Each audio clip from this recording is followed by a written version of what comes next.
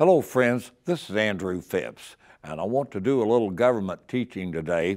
I've heard people say, well, I vote for the individual. You can't do that.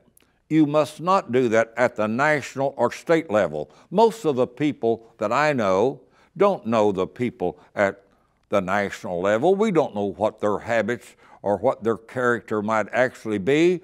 You should always vote for the party platform, which represents your beliefs. In other words, does the party that you vote for, does it enhance your social thinking? Does it bear fruit to your economic and the political issues that you feel comfortable in having? You must vote for the party. The party is what the party platform. You can't vote for a political party where the mention of God was actually voted down by the delegates in 2012.